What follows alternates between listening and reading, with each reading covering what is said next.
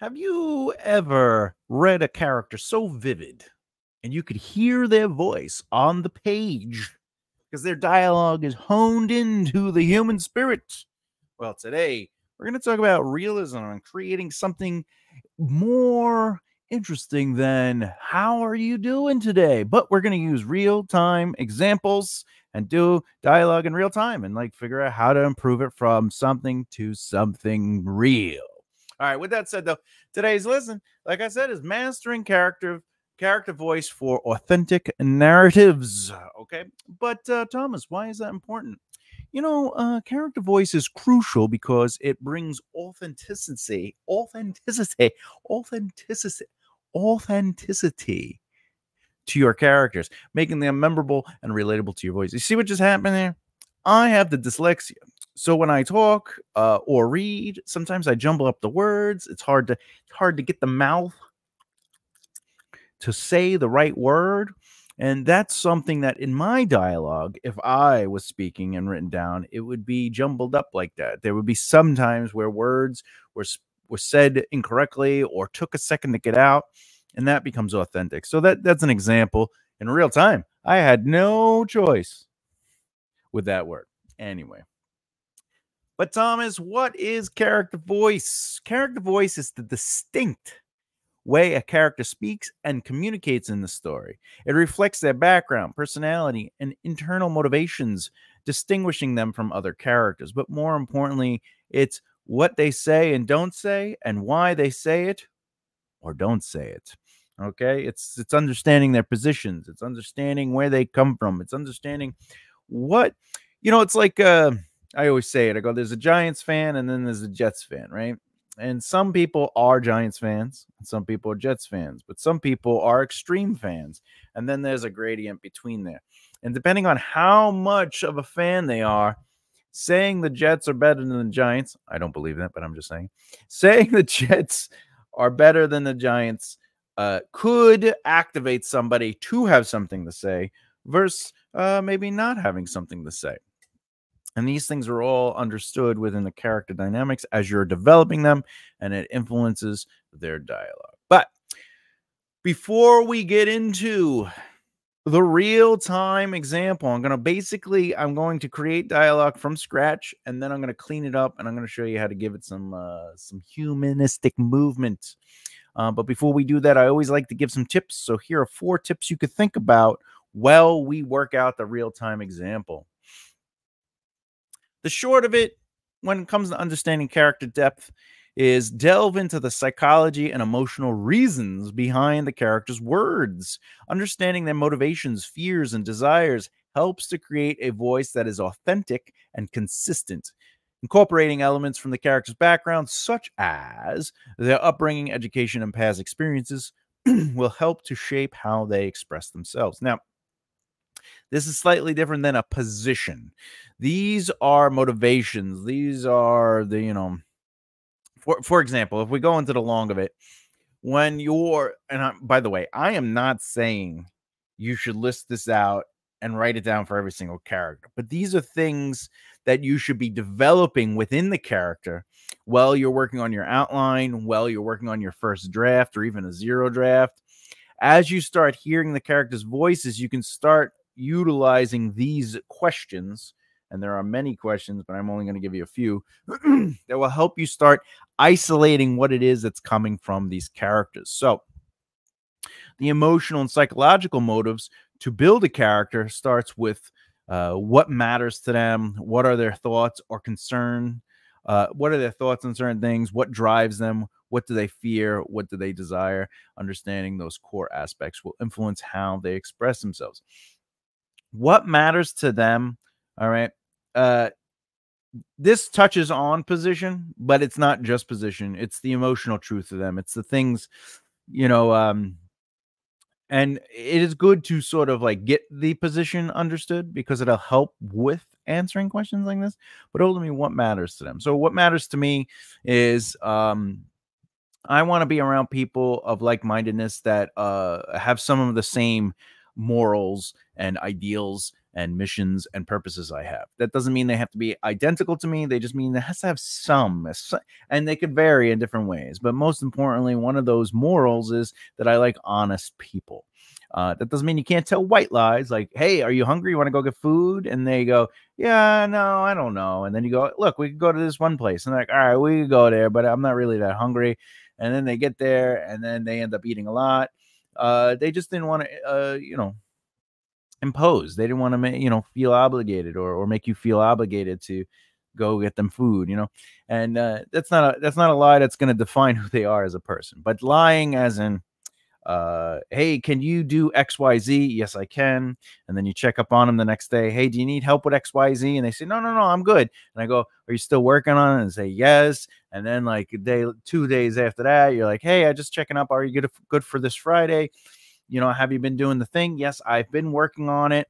Do you need any help? Do you have any questions? No, I'm good. I understand it completely. And then by the time Friday comes, which is a week later, the person go, can we go over it? They open up the document and there's nothing in the document. It's blank, other than what I had written in there for them to work on. And then they said, well, I have been working on it. And then you go, well, the document is blank. You haven't added anything to it. And they go, oh, but I have been working on it. And you're like, all right, well, why isn't there anything written down? And then they go, well, I didn't understand it.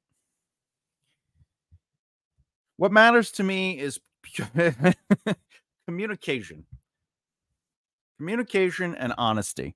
It's better to say, I don't know what I'm doing, or I need help on this, or I haven't been working on it. I'm going to need another week. I'm going to need another month. I'm going to need a year to get this task done. All that is a yes for me, because then I can make a decision on, hey, do I take over because we have a time frame, So what matters to me is honesty and open communication and the ability to communicate and feel confident in yourself. That doesn't mean you can't have moments of insecurity, et cetera, but that matters to me. So if I was a character in a situation, those things would influence my character.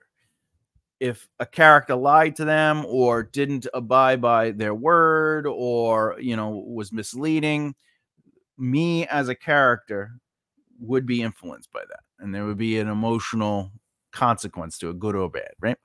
The other thing is, what are their thoughts on certain things?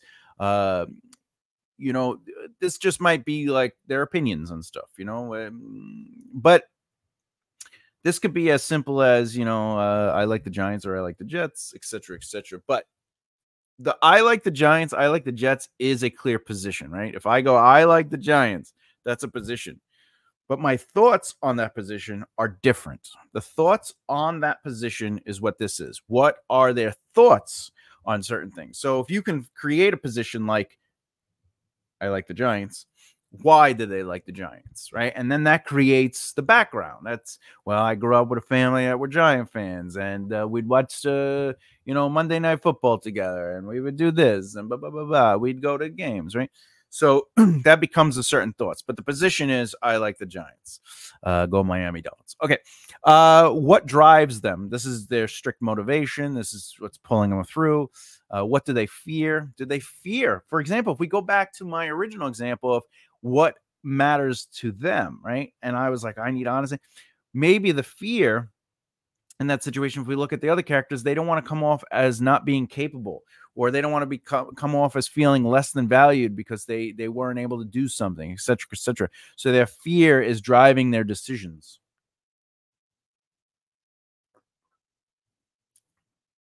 All good stuff. All right. And then ultimately, you want to know what their desires are, and you want to understand how those core aspects will influence how they express themselves. All right. And you also want to consider how a character's background influences a reaction also. For example, a character with a military background may use direct and commanding language, reflecting their training and experience. Or someone like my father, who was in Vietnam and he went through boot camp and, all these other things. He might, because of his age, he was, in the 70s. He might have a more lax position on life in general.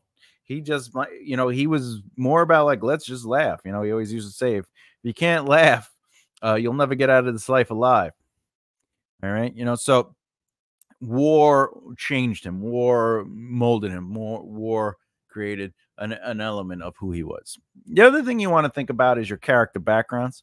You know, a character's social, economic background, their educational level, the cultural influences should play a role in shaping their dialogue. For instance, a character who grew up in an environment, a character who grew up in New York City or even Brooklyn. Hey, Brooklyn.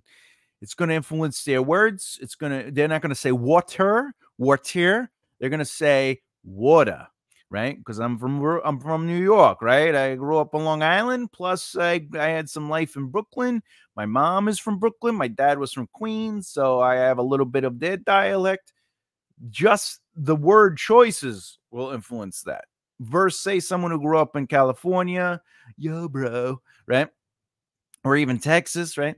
But more importantly, it also affects their attitude. Okay, your cultural environment. Okay, if the story is set in a particular historical period, it is important to ensure that character speech reflects the language and patterns of that time. Unless you are completely making up the world, then it doesn't matter, because 19th century France in a new planet that is not France can be whatever you want, because you control the historical growth of that dialect. Number 2, natural movement and voice. Now, we talked a little bit about this in the beginning when I couldn't say authenticity, right? But the short of it when it comes to natural movement is pay attention to rhythm, word choice, and sentence structure that match the character's background and current state of mind. For example, a character from a scholarly background might use more complex vocabulary, use dialect and regional vocabulary. We talked about this with Brooklyn, carefully to add authenticity without stereotyping, very important, or making the text difficult to read. Yeah, there is, I know we're talking about novels, but in like screenwriting, when I was doing screenwriting more, it was better to write the dialogue straight and then add has Brooklyn accent or Brooklyn dialect. Or, for example, when I wrote Italian characters, there were 2 ways I would do it, because sometimes the character goes back and forth, plus they're from Italy. So I would say Italian accent, right? And then another note I would do is I'd write they go back and forth between Italian and English.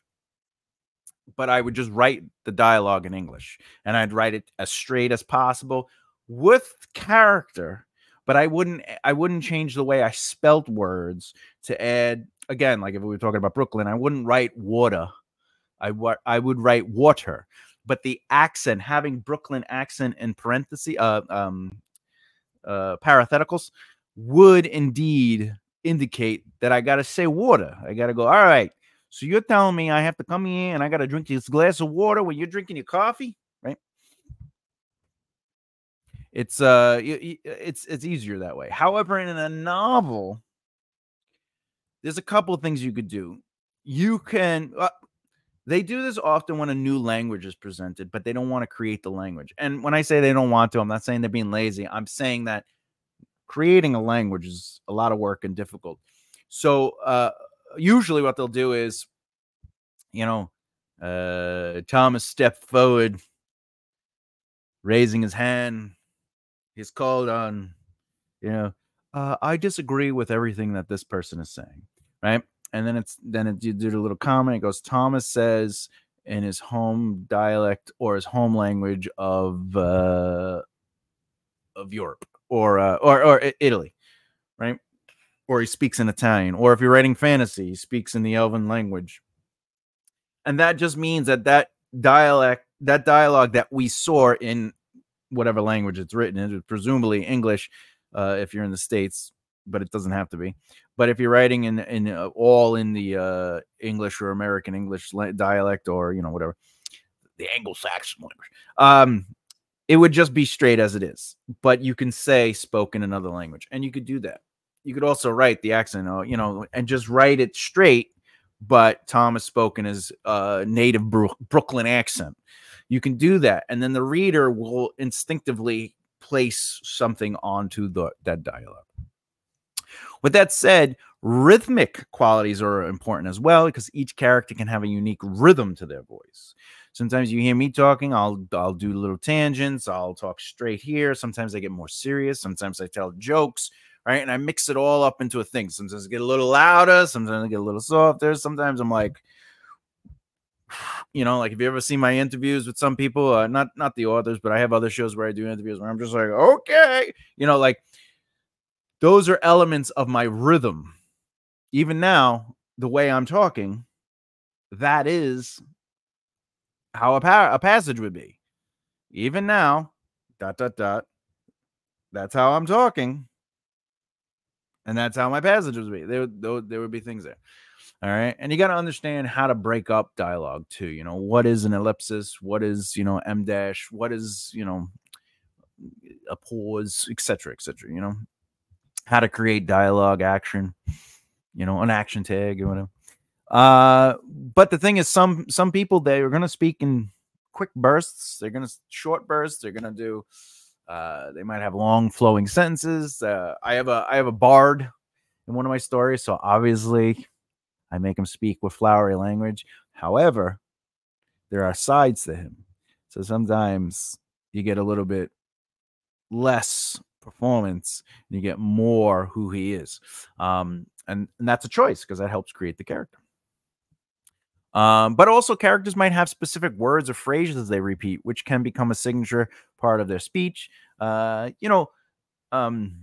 Idiosyncrasies, right?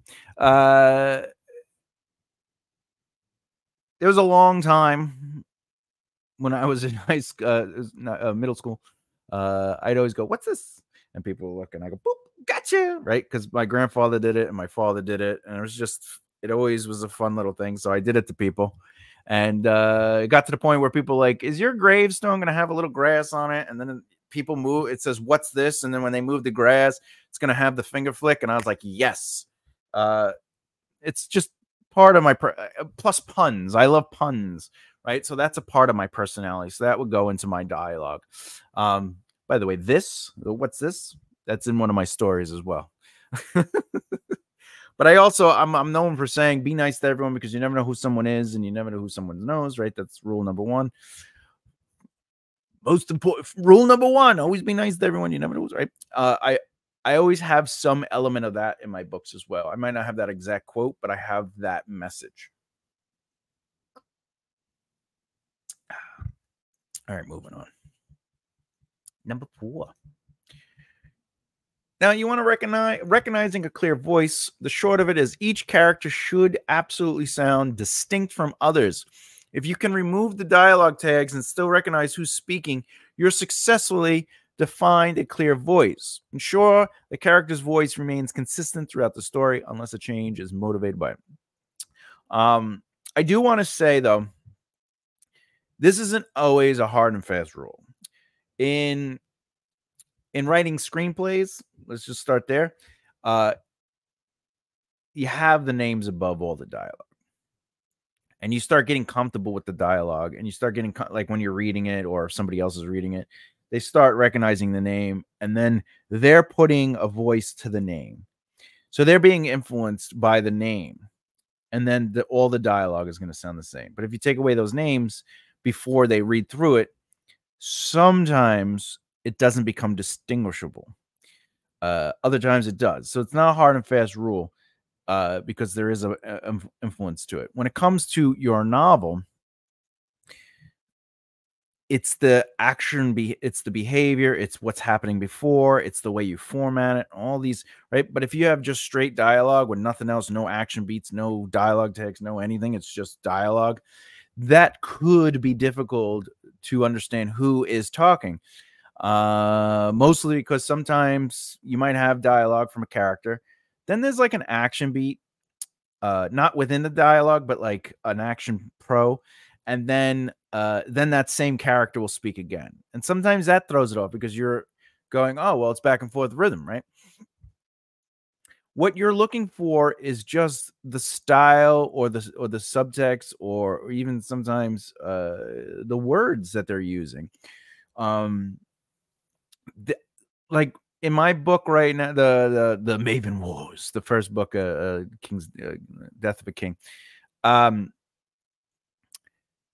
So Devious is the main character, right? Devious, born of Bear, right? And he the way he speaks is he's dealing with trauma, but he's also very internal. He likes to pay attention to things. He can match people's energy per se. You know, like if you're being funny, he can give it back, but he's not a funny character, if that makes sense. But then there's a character named Darian, and Darian plays off stress or uncomfortable situations with humor, but at the same time, he's also a lot of times he's willing to do something, but he's reluctant. If that makes he's just like, oh yeah, of course I'm gonna help you, but all right, here we go, let's do it, right? And that's reflected in his dialogue. And then there's Aaliyah Luminara, right? She is a no nonsense character. She has a little bit more attitude in the sense like she not that she's annoying. I hate characters that are like annoying bitches or mean to be mean. Like if there's no like motivation behind it other than they are just mean to be mean. When I say no nonsense for her, I mean like she'll call you out. She'll call you out on your BS, because there's a character Reiner, and he's in the shadow of his father, but he's like, my father, my father's this, my father's that, and that makes me. And he's like, oh, because my father's this, I'm this. And she's like, you're nothing, and thank God you're nothing like him. She'll call him out like that. So the dialogue takes on the shape of their personalities or their positions. And that's really what you're looking for when you're recognizing a clear voice, is what are they saying or not saying, and how are they saying it? A lot of the times when you take away the dialogue tags, if it feels like exposition or they're just explaining stuff, that's when you lose character voice. So how do you create exposition with character voice? You let them say it in the way they would say it. Maybe they're using the wrong words. Maybe maybe they have an opinion on it.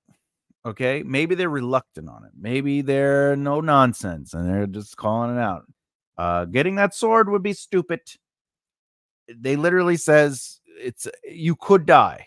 And that means it's a no for me. And that would be a character like Aaliyah, but of course, depending on how you write your story, there will be other elements to that which would change the dialogue. So that's how you approach dialogue, all right? When it comes to recognizing clear voices. Let's keep going. We're almost there. Last one. In short, characters express their meanings. The short of it. Often what a character means isn't directly stated in their words. Use subtext and use it often to convey deeper emotions and thoughts, which can enrich the character's voice beyond the explicit meaning of their words. Make sure the character's dialogue aligns with their goals and moves the plot forward, not just filling space or providing exposition. Yeah, exposition is good, but when it's just exposition, clean it up. Unspoken thoughts are more powerful than spoken thoughts in some situations because characters can say a lot in subtext when readers are getting a glimpse of the unspoken truth behind the context clues and reactions, because emotional undertones are as important as the words we use, because the difference between what is said and what is meant can add layers to the interaction and enhance the drama and depth of the discussion. The other thing is dialogue should drive plots. Okay? Because dialogue like prose or a passage or description or anything should follow the rule of one or more of these three elements should be in every single sentence. Plot, character development, world building. Those three things, one or more of those should be in every single sentence, or leading or driving or forming. And that's how you give weight and value to each thing. So if dialogue is just dialogue for dialogue's sake, it could turn into just exposition. It could turn into just conversation, right? So you have to add exposition doesn't always move the plot along, by the way. Exposition could just be like, this house is beautiful. I love your couch. And wow, brown walls. You can't get who doesn't like brown walls, right? That's exposition. We're expository. The room and the details of the room. So anyway, you want dialogue to drive the plot, but you also want it to help develop your characters and also move the world. By the way, describing the environment of a building is not world building. World building has to do with like political views, religion, things that make your world unique and stand out. So world building, like let's say we're talking about New York City, world building would be Statue of Liberty. That's why usually you see it in New York City, or you see the Freedom Tower, or you see the Empire State Building. In France, where they always do, they show you for some reason, no matter where they are in France, you can see the Eiffel Tower. But it's because it establishes. It goes, oh, all right, I see the Eiffel Tower. Now I know what I need to know. I have all my biases placed into the scene, and now the movie or the book or whatever doesn't have to explain stuff to you because you just associate with that. So world building has to create association to whatever it is that's there. You know, there's a difference between a forest and let's say the forest that is where people train or live, or you know, rituals are done, or whatever the case may be, and that starts creating the world. But this place has woods and mountains and ground. That's not necessarily, the grass is green. That isn't necessarily world building, because we all understand it. All right. So before we go into the example, please subscribe and hit the bell icon so you don't miss out. If you like this video and you haven't done so already, please support by hitting the doodles. All right. Also merchandise. Remember, there's merchandise. We have cups. We have my characters made me do. We got it all. We got it all. All right. Dialogue it up. All right. We're going to do some dialogue. Before I get into it, I'm just going to read this quick disclaimer. Normally, there would be some work done in the outlining process where I dabble and divil and do what I got to do to fill out the 27 plot outline. I'm sure you've seen those videos. If you haven't, feel free to check out my outlining series. That work would help determine the characters' positions and motivations, as well as me getting to know what their culture is and the locations are in life. But since I didn't do all that work, we're just going to sort of go off the cuff and focus on the writing process of dialogue in general. So we're gonna start writing with generic dialogue, just kind of get words out, just get a conversation out, and then we're gonna go back and adjust and clean it up. We're gonna play with the dialogue, and then is there is there plot, character, world building? Do we have a setup, conflict, tension, resolution? Because remember, dialogue is moving a scene along, so all scenes, all chapters, all narratives need a setup. They need a conflict. They need tension somewhere, and they need a resolution. So let's do it. Let's do it. Do it. All right. Let's start off. I'm going to start off with bad dialogue, just because it happens sometimes. What's the golden rule? Start in the middle, right? Well, I'm going to start at the beginning, and I'll show you why. I'm going to do very basic action just to sort of build the scene. Dennis. Did I spell that right? Is that Dennis or Denise? That might be Denise. Denise. Yeah, that's Denise. That's fine. Denise is fine. Denise walked through the front door, tossing her bag on the coat rack. Can't spell. Rack? There we go. Okay. She sat down next to Jimmy. All right. Throwing her legs over his lap as she leaned back on the armrest. Okay, there we go. We're in the scene. We're in the scene already. Oh. How was your day? Okay. Jimmy asked, His attention on the television. It was good. Not a lot of craziness going on. Okay. Oh, I hate when that happens. Okay. All right. Right away, what's going on here? I'll give you a second. Correlate some thoughts. And what I mean by what's going on here is, okay, I'm sure you've heard me say this in other videos. If you haven't, I usually say stuff is happening, but nothing is happening. Clearly, stuff is happening. Denise walked through the front door. She tossed her bag on the coat. She sat next to Jimmy, throwing her legs over his lap, and leaned back on the armchair. How was your day? Jimmy asked, his attention on the television. It was good. Not a lot of crazy going on. All right. Now, I don't have to use a dialogue tag here because we know it's her, right? Now, why is nothing happening? So something is happening, but nothing is happening. It's because we're not moving anything along. All right. The only moment we get here of this is character development. We know that they have a close relationship. We know they have an intimate relationship. We don't know if they're together as a relationship.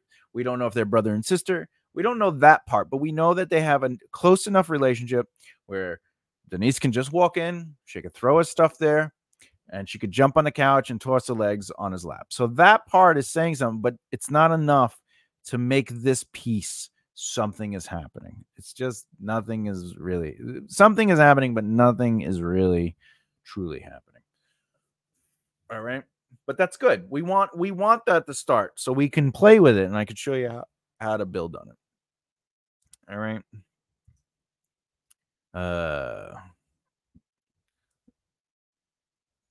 We watched the show together. A few laughs. Sitcom on the television.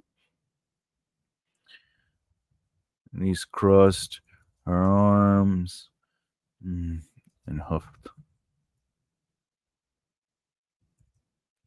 Want to talk about it?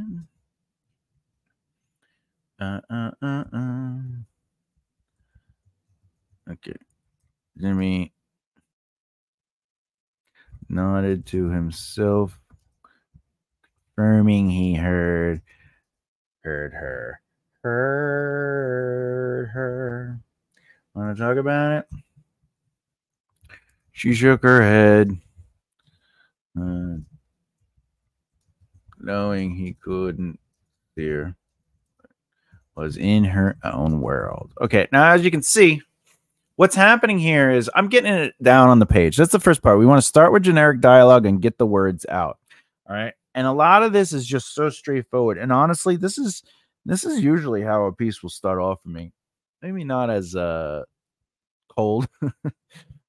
I would put some, because I already know my characters by this point because I've done all the outlining and everything like this. And I'm starting at the beginning. So instead of starting in the middle, like again, you want to start where there's movement. There's no movement really here. But more importantly, all this can be turned into something. We could start at the beginning like this and still make it the quote unquote middle. All right. And I'll show you how to do that, but we'll get there. All right. So, but was in her own world. He sighed, moving her legs off his lap as he sat up and turned the TV to mute. Okay.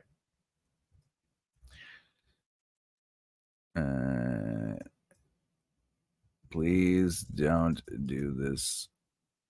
Just tell me what's going on. All right. First things first, I'm actually going to change the font here. Boop. There we go. I like that. And usually I actually do 10 like this, but since we're doing this, boop, we'll do that. Okay. And I'm not going to double space it because I'm not writing a manuscript. All right. Please don't do this. Just tell me what's going on.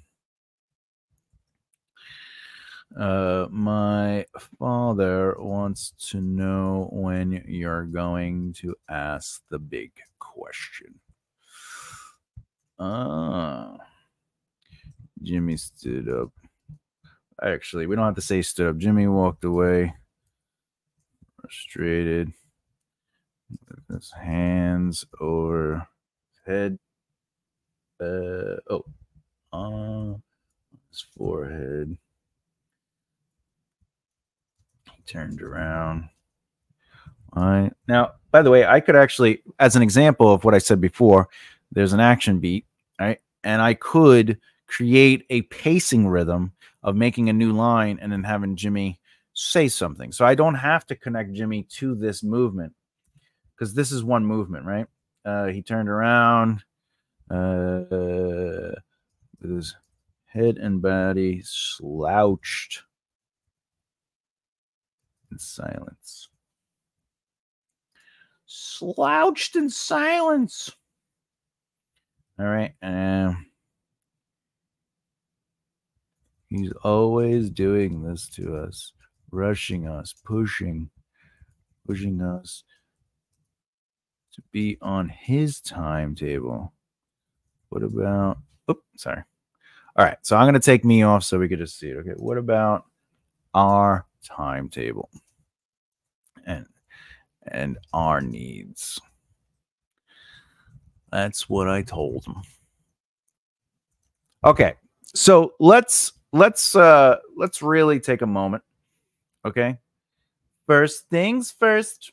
I'm actually going to adjust this. I'm going to give this a 25 and a 25. Boop. All right.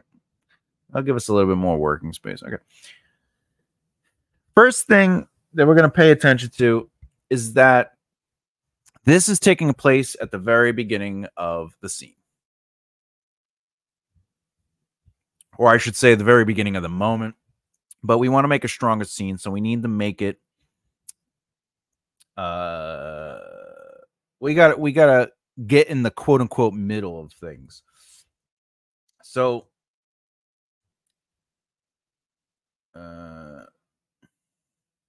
we're actually going to take away this. Oh wait. All right. Actually, you know what I'm going to do? So we don't lose this, so we could use it as a reference. We're going to go down to the other page. We're going to start here. All right. Here it goes. All right. So what I'm going to do is I still like the idea of this. So why don't we go, Denise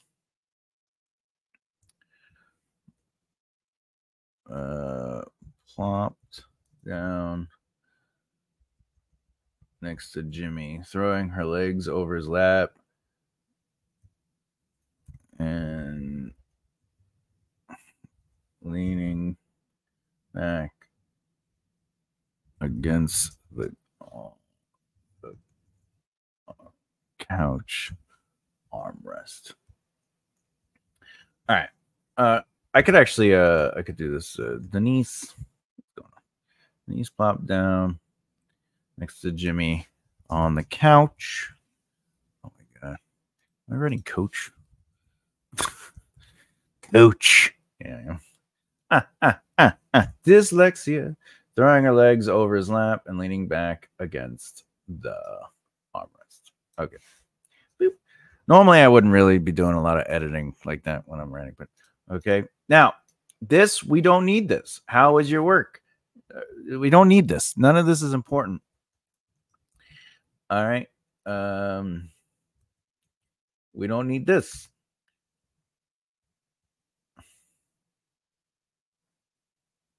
She took her head. No, I don't like any of this. Right. So please don't do this. Just tell me what's going on. All right. All that is, we have some character development there, but let's get into the heart of it. All right. Boom. Let's just do it. Denise plopped down. Now we're going to make the scene. We get to touch on dynamics, right? Denise plopped down plopped down next to Jimmy on the couch, throwing her legs over his lap. So we could do this. Denise plopped down on the couch, throwing her legs over Jimmy's lap and leaning back. Actually, I like this. As she leans back, because that's one fluid motion. My father wants to know when you're going to ask the big question. All right. Oh, I do want this. Wait.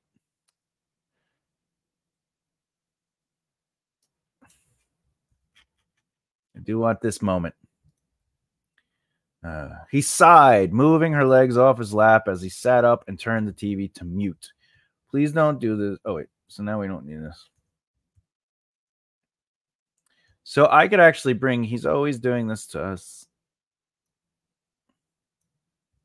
Boop.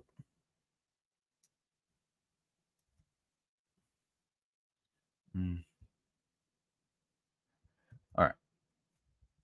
Now, something I could do to help clean it up a little bit more is we want to break it up a little bit. He's always doing this to us, rushing us, pushing us to be on the timetable. He said, oh, yeah.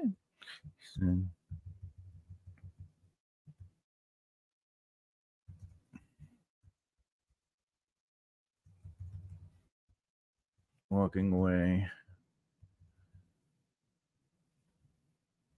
Frustration.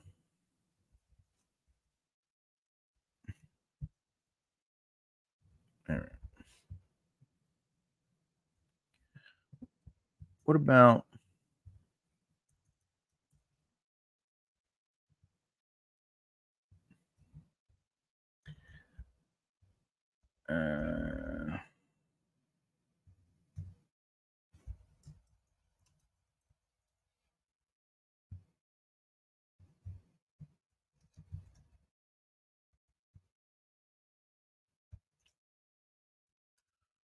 our timetable?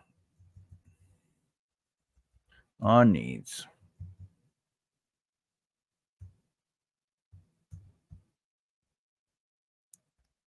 Okay. All right. Now, as you can see, what happened here, I'm already adding more. The scene has become dynamic. It's right in the movement of things. So Denise plopped down on the couch, throwing her legs over Jimmy's lap as she leaned against the armrests. Okay. There. Oh, wait. Yeah, he sat in silence over the sound of the sitcom on the television. Okay.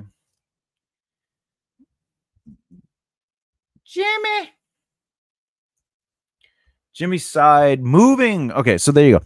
All right, so now we edit a little bit. Okay, because we want to know that he's watching television.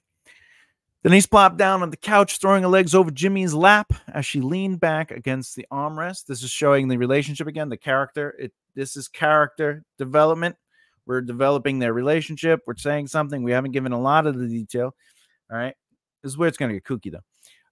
My father wants to know when you're going to ask a big question. Now, automatically, this tension on the page, because we, the reader, and we, the people, believe we know what the big question is. We believe we know what the big question is because of the way people speak, right? Now, he sat in silence over the sound of the sitcom on the television. Almost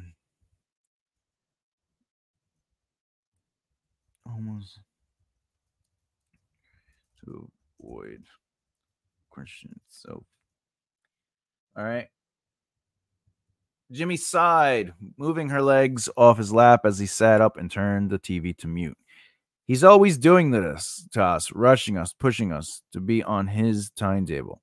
Okay. Now this gives you some insight into him. Maybe you're like, oh, Jesus, how long has it been since he hasn't asked the big question? And gets up, walking away in frustration. So he's kind of like avoiding Well, I shouldn't. He's distancing himself from her, right? So, what about Jimmy placed his hands on his?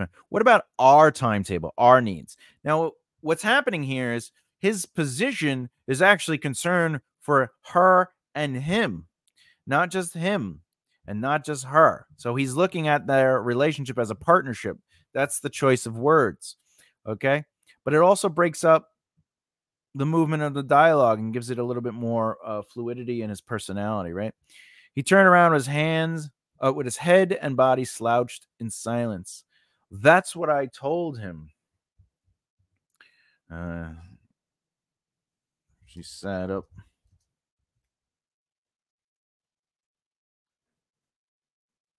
But you know how he can get. Now, a lot of this is we're creating subtext, by the way. That's what I told him. But you know how he can get. We're not being direct. We're not saying that's what I told him. But he gets annoying and starts pushing at us, and he just I could explain all that. I could explain his personality, but we don't have to. We're just creating subtext for the reader now. They're getting to be a part of the conversation, the emotional dissection, the detective work of what is actually going on. Right? And all right. Jimmy looked up at the ceiling. Ceiling? Breathing out a fire. Annoyance. Not for her. Situation. All right. Okay. Talk to me. Don't do this. Don't do this.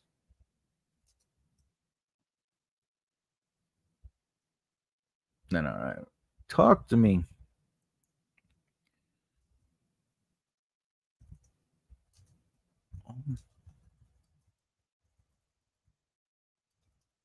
Blindsided next week. So you're not next time you see him. He left. Oh, he chuckled. He chuckled. Thanks. All right. I think it should be like that. He chuckled. Thanks. So next week, next spring, at the barbecue.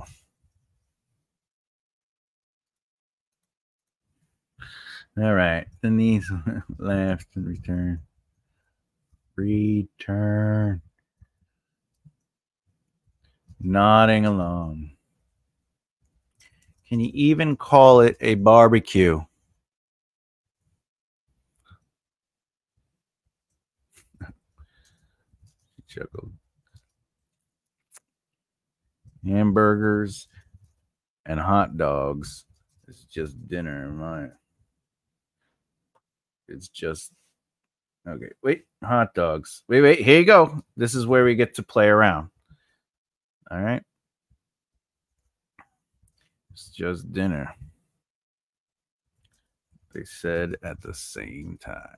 All right. Okay. So this plot, this character, and this world building. Okay. The world building is that they have sitcoms in this world. They have barbecues and look, hamburgers and hot dogs. So there's a chance that this world is our world. There's a little bit of humor in it and stuff like that. Okay, so if we just look at this again and give it a little quick read, Denise plopped down on the couch, throwing her legs over Jimmy's lap as. What did I do? I think I messed up. Oh, my computer went weird. I'll do it. Denise plopped down on the couch, throwing her legs over Jimmy's lap as she leaned back against the armrest. My father wants to know when you're going to ask the big question. Oh, ask the big question. All right. He sat in silence over the sound of the sitcom. He sat in silence over the sitcom on the television. I think that's better. He sat in silence over the sitcom on the television, almost like he was trying to avoid the question itself. Jimmy sighed, moving her legs off his lap as he sat up and turned the TV to mute. This is a new movement. That's why I'm making a new passage. I also want to change this so he and he is not 3 in a row. Why is he always doing that? Okay. Why is he always doing this to us, rushing us, pushing us to be on his timetable? Oh, yes. His timetable. All right. He said, walking away in frustration. What about? Jimmy placed his hands on his forehead. What about our timetable, our needs? He turned around with his head and body slouched in silence. Okay. Turning around. His head and body slouched in silence. Okay. By the way, just so you understand what I'm doing, I had he, here, and here.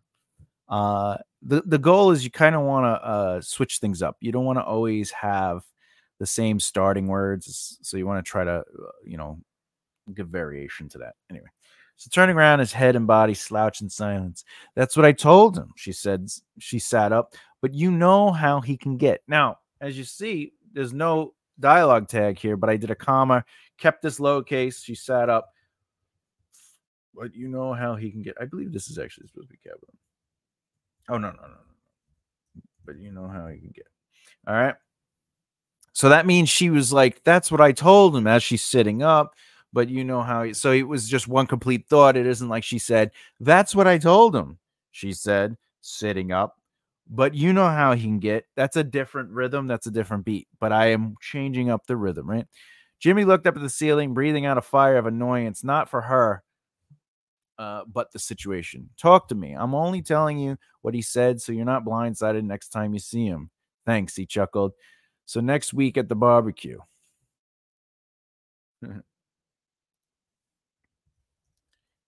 He laughed again.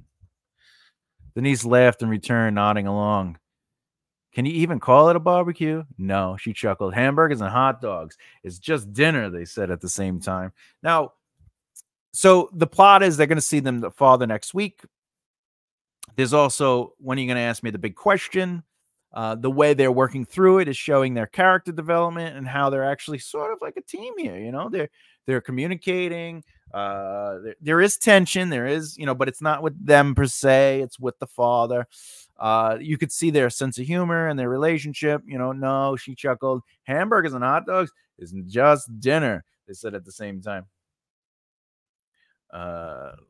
Laughing as the tension left both their shoulders. Okay. Now, I kind of want to continue this to go because if I continued it, this is what I would end up saying. I would say, okay. He walked back over to her. Actually, you don't have to do that. He sat back down. He sat down next to her. Grabbing her hands as he looked into her eyes. Her smile lit up the room. Him. They've been here 5 years. Mm-hmm. All right. She asked, softness to her concern. Do you really want to live next to your father?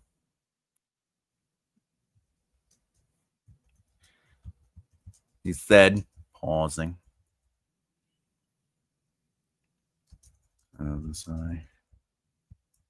Oh, pausing into a smile.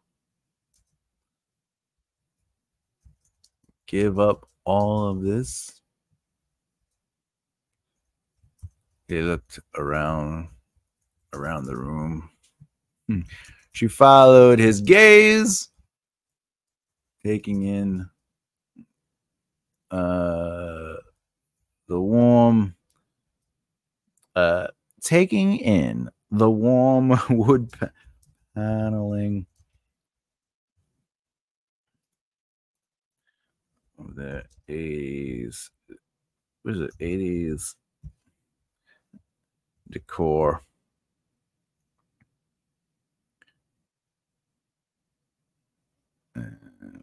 Popcorn ceiling.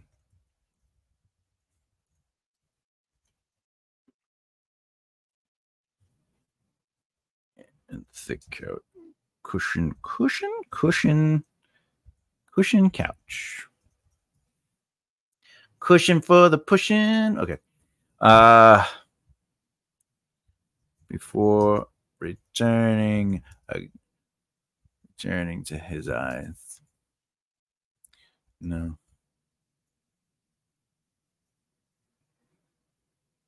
We love it here.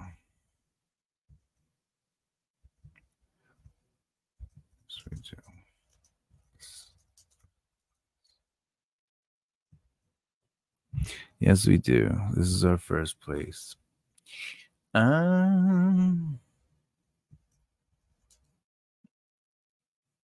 Jimmy placed his hand on her face.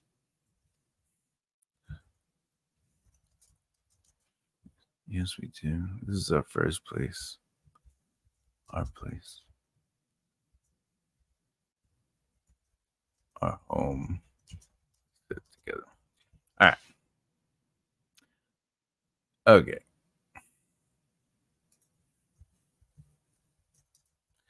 Now it gets a little mushy at the end, but who doesn't like a little Okay. Now, first of all, what did we do in this quick little scene? All right. We created questions for the reader. We created biases, intentions, and preconceived notions. We allowed the plot to move in the first two sentences. The first thing is she plops down on a couch, throwing her legs over, right? So she's doing something. She is doing something, and something is happening because we're learning who they are as their character development, their comfortability. It's saying something, right? And then my father, we get right into the nitty gritty, and then he reacts to it emotionally, but not against her per se, but against the idea. And we all think what it is, and they're kind of discussing it. There's a lot of subtext in there. We're not getting right into what it is. And that leads to the barbecue. So she's being protective of him too. And it's also showing that they have open communication. She also defended them, Jimmy and her, to the father, because she says, that's what I told him. All right. But you know how he can get. And then he's being a little silent, and she's like, talk to me. I'm only telling you what he said, so you're not blindsided next time you see him. So, now she is protecting him again. And he's like, thanks. He chuckled, because this is saying there's history. That's the world building, by the way. The history is that the father blindsides him, because next thing, right? Okay. He said, so you're not blindsided next time you see him, because it might be something that happens. And then he's like, so next week at the barbecue, that's plot. He laughed again. And then we're like, can you even call it? So they're having like a nice little moment, right? And then he sits back down. What? She asked for son. And then he goes, do you really want to live next to you? So now we learn what the big question is, right? When are you going to ask right? So this is, when are you going to ask the big question? Okay. When are you going to ask the big question? All right. So now we could actually make it a little bit more straightforward if we want. We could bring in the question. All right. So this is the subtext. Do you really want to? I don't even think I need to do it and give up all this. So the question probably would have been, do you want to move next to your dad? Do you want to buy the house that's next to your dad? There's a house for sale. Game say the house is beautiful, but she said, following his gaze around the living room, taking. Okay. Now I can put that. Actually, you know what? Boop. Actually, no. I like that. That feels like one beat. No, we love it here. Jimmy places his hand on the side of her face. Yes, we do. This is our first place. Our place, she said. Our home, they said together. So there you go. If we go back to the original, okay. All right. And Denise walked through the front door, tossing a bag on the coat rack. She sat down next to Jimmy, throwing her leg. All right. So that first sentence, and how was your day? Jimmy asked, his attention on the television. It was all right. It was okay. It was good. Not a lot of craziness going on. They watched the show together with a few laughs from the sitcom on the television. Denise crossed her arms and huffed. Jimmy nodded to himself, confirming he heard her. Want to talk about it? She shook her head, knowing he couldn't see her, but was in her own world. All right, there's a couple of things that I want to discuss on why this is slow.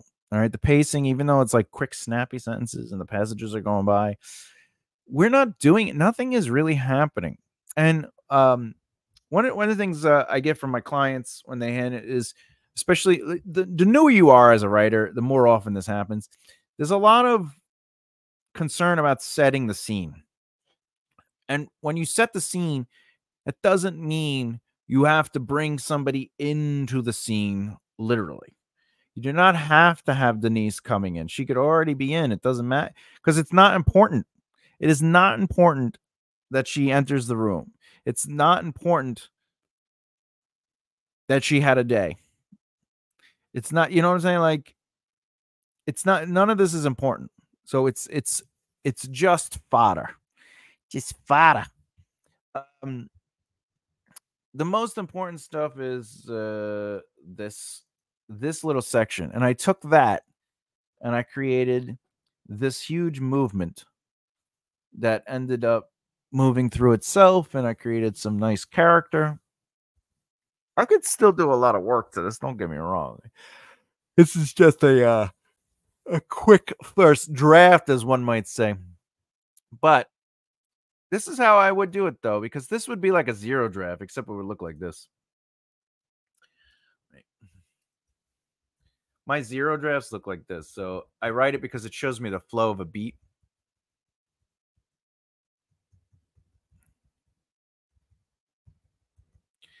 So,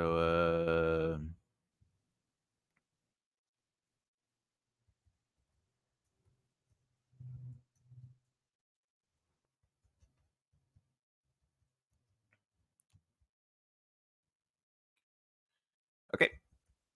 I might even do this. Boop.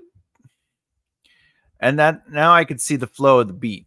So it's how I do it is this is a zero. I'm just working out ideas. Then he's walked through the door. She sat down next to Jimmy, throwing her legs over his lap. How was your day? So this becomes a reaction to this. That's why I bring it in. And then I would do this actually. It was good. Not a lot of craziness going on. Okay. Now this starts a new beat because that answers the question. They watched the show together with a few laughs from the sitcom. Denise crossed her arms and huffed. Jimmy nodded to himself, confirming, "What do you want to talk?" This is right. She shook her head, knowing he couldn't. Right. And then I would almost actually do this. Okay, he sighed, moving her legs off his lap and returned and "Please don't do this," because this is in reaction to this beat. This is all one beat.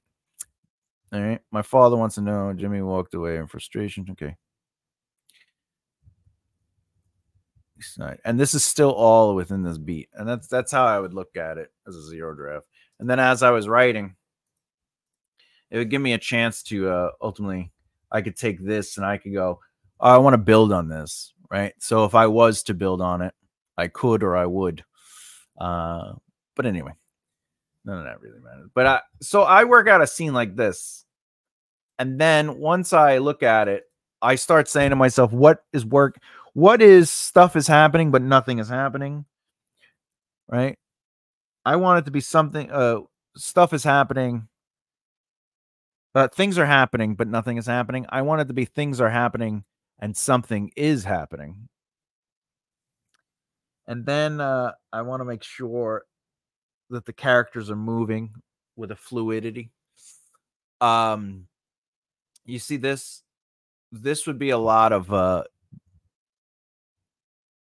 to me, we've been on this beat for too long. I have to change the beat.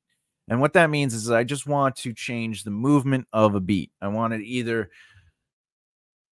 because if it stays within a beat long enough, like if I don't go back to this heavy this plot, this bullet point all the way to the left, and I'm still within it, I might say to myself, well, I'm not challenging it enough, because challenges or movements to the beat would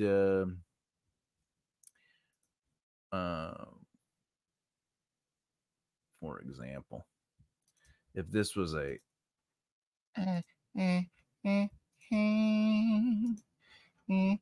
Denise popped down, my father went, he sat in silence. Okay. Now, the reason I don't indent this is because it's just a reaction to, but he hasn't said anything, right? Now, this would be the reaction. Why is he ba-ba-ba? Okay. That's what I told him. So that brings it back here.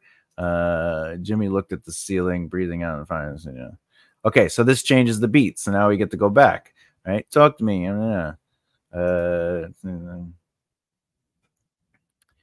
Okay. Now, I would go here because she's the new beat to that is that she's just laughing with him. I could even do this because it's not it doesn't move. I move this forward when it moves the beat forward. And then if it sort of like feels like it starts a new beat but doesn't change the main point of the beat, then I keep it there. And then but anyway, so now this starts a new beat because we're starting a new subject, right? So it's just dinner. No, hamburgers and hot dogs. Now this is them both talking, so it kind of stays on the same beat. All right, new beat. He sat down next to her, grabbing a smile. What? She said, do you really? Oh, wait. Boop.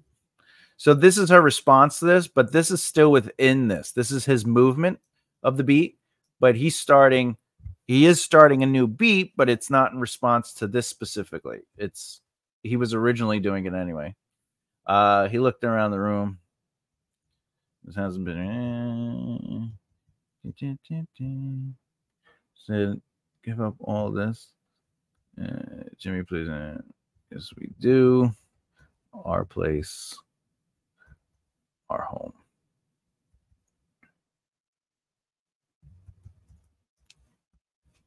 Okay, so there you go. So there's 1, 2, 3, 4, 5 beats within the scene. And you can see the movement of the beats, right? So he's and then the next beat.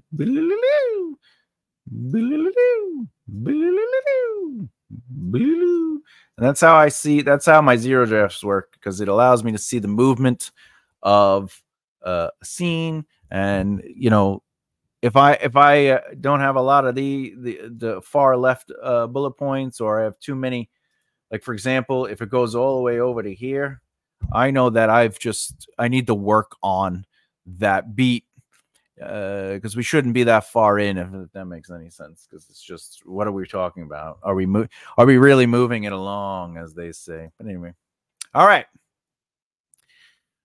Okay, there you go. There's the example. Question. Which character from any book or movie has a voice you can't forget? What element stands out to you about that character's voice? Let me know in the comments below. If you haven't done so already, please subscribe and hit the bell icon. Remember, I got some live videos on Saturday as well. I'm going to start doing live videos again. Quick final thoughts. Developing a character's voice goes beyond simply assigning them a manner of speaking. It involves integrating their voice with their entire identity, combining their past experiences, their personal motivations, their emotional landscapes, and their psychological depth into how they express themselves and their positions or react to their positions. This integration is what makes characters really stand out and be represented as real multidimensional figures in the reader's mind. A character's voice should evolve as they do throughout the story. This evolution should reflect their experiences and the changes they undergo. For example, a character might start out hesitant and unsure, their dialogue filled with questions and uncertainties. As they grow, their confidence could start to reflect in a more assertive decision way of speaking. This progression enhances the realism of the character development and deepens the reader's emotional investment in their journey. So you want to strive for authenticity in how characters speak. This doesn't mean adhering strictly to how people speak in real life, which can be repetitive and aimless at times, but rather capturing the essence of realistic dialogue.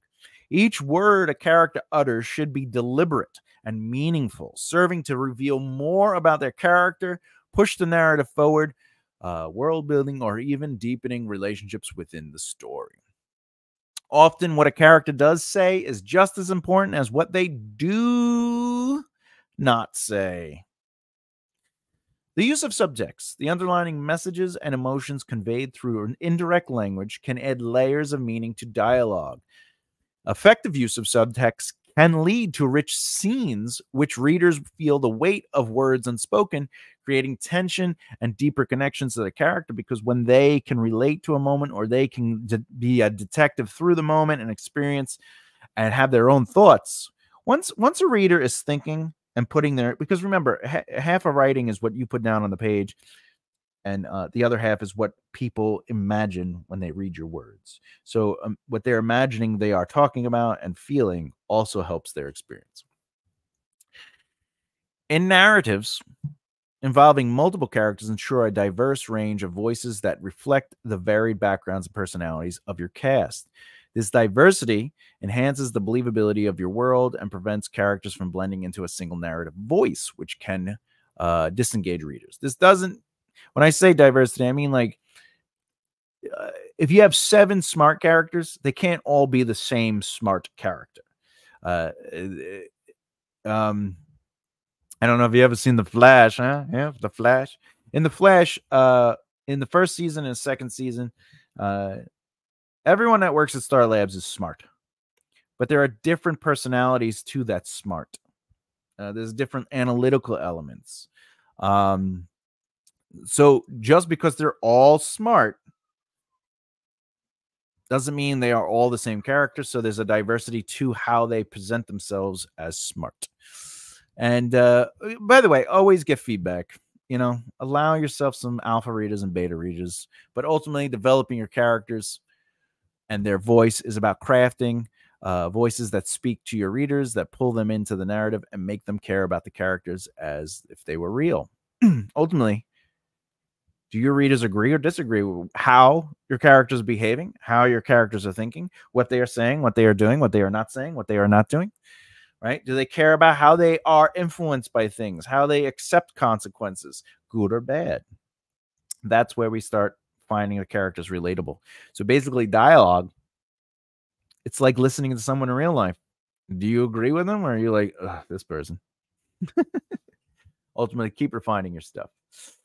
Next video on the series: strengths and flaws, the duality that makes characters compelling, balancing positive and negative traits. Right, that's really it. That's it. Okay. As always, peace and harmony, truth and action, and keep developing the right mindset. I'll see you next time. Bye.